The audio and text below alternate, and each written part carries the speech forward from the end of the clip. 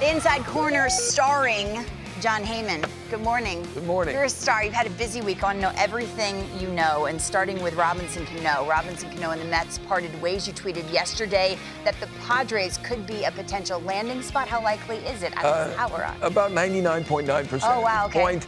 He's expected to sign today and be activated for the game against the Braves. So he will be a Padre, and they've added another lefty bat. Wow. There's some history here. Like I read an Athletic article, I think it was by Dennis Lin, talking about his relationship with Tatis. Yeah, sure. I mean, Cano's been around, so he has a good relationship with a lot of the young Dominican stars. And I mean, he's a very good guy for the clubhouse. And frankly, I know he only hit 195 in his 12 games with the Mets, but let's not forget, and most people do, he hit 406 in winter ball, 360 in spring training. He does have those swings that look bad sometimes. I've been watching him from the beginning when he came up with the Yankees. He looks bad on some swings that's been going on forever. So I wouldn't have read too much into it. I get it with the Mets. They wanted to move on. No harm, no foul for them. They can afford it. But for the Padres, I think it may help them. We'll see. At the start, he'll probably be a lefty bat off the bench. But, Voit is only hitting 180 at this point. Ha-Sung Kim, Cronenworth. He can play some second. He'll probably be doing a lot of DHing and pinch hitting. I hear you talk about mixed in the clubhouse over the years. I mean, Snell and Hosmer and Voit and Cano and Tatis, they got a lot of I think he comes in seamlessly. Okay. Yeah. Earlier in the week, J.P. Morosi made the suggestion that the Red Sox and Xander Bogaerts might not be long for each other. I can already sense his energy.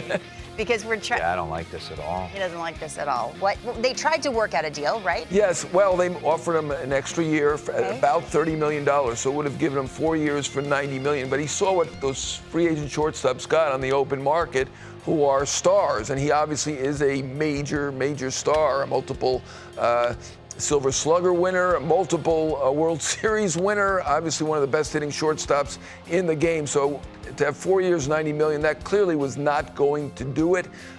He's probably looking at $200 million plus as a free agent, so he will opt out. So we're talking he's got a half year left, and if they're not in the race, it is possible that they trade him. I understand the resistance to it, but I would say he, J.D. Martinez, and Nate Eovaldi would be the three guys who are potentially free agents. In his case, it will surely be a free agent. All of them will be, who could be on the block.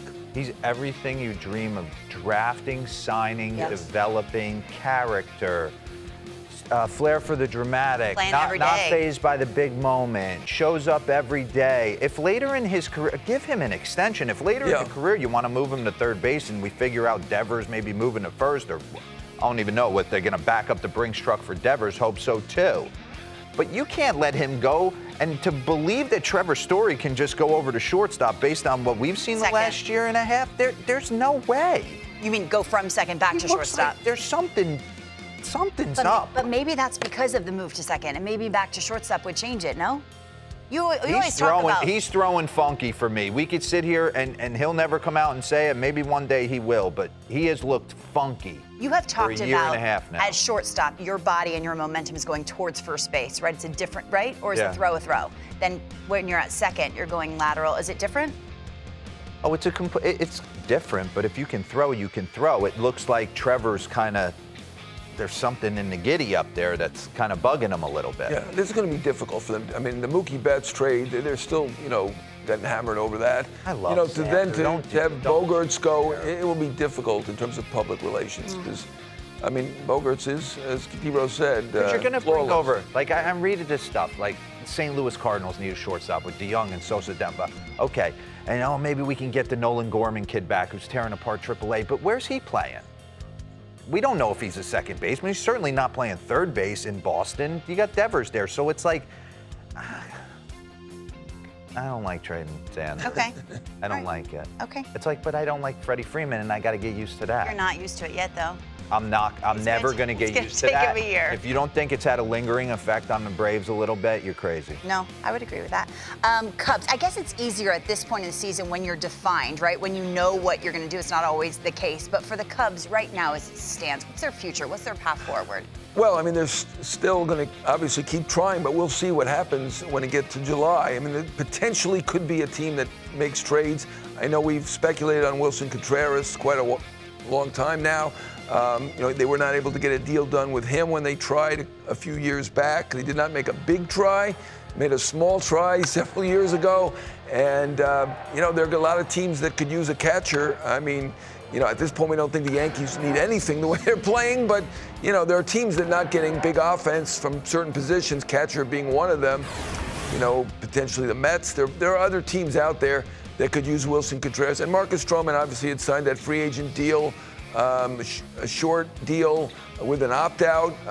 You know, obviously a very good pitcher, and that's the kind of player that people like at the deadline. So I could see them moving those two players. And you? Yes? Yeah, Wilson Contreras is tearing the cover off the ball this year. But don't, like you mentioned the Yankees, aren't the defensive catchers working wonders for the staff? Like, doesn't that appear in a different way? I mean, absolutely, but unless they're going to give Wilson some big extension there where it makes a ton of sense for him to stay and be a part of the rebuild and the remake of the Chicago Cubs, then I think he's a guy who could bring them back a nice haul.